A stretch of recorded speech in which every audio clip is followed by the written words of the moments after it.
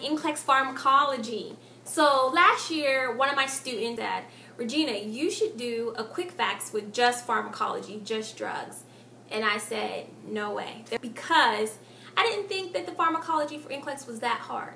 The way I told him to do it was just group the drugs by the system that they affect or the particular indication for the patient.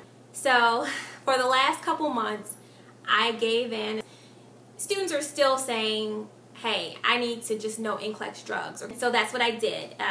Here we have Remar Review Pharmacology. I got it down to about the top 100, okay? And these are drugs that you have to know to pass NCLEX. But instead of me just selling another book, I added it to Quick Facts. Anytime you buy Quick Facts, you'll get the pharmacology section. I really hope you appreciate it. It took me a long time to do. And Joey was right. NCLEX drugs are not that easy to study. My goal is that eventually Quick Facts will replace the typical NCLEX review. Some of you guys are lone rangers.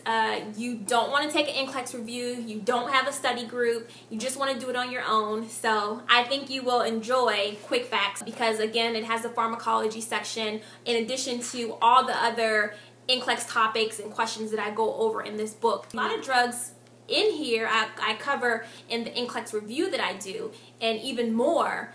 So if you're interested in taking the NCLEX review, but you want to see what the material is going to be like, Quick Facts is a good book for you to get to. So thank you guys. I will see you soon. If you're not a subscriber, shame on you, because it's just a little button you have to click, and it motivates me to do more videos for you guys.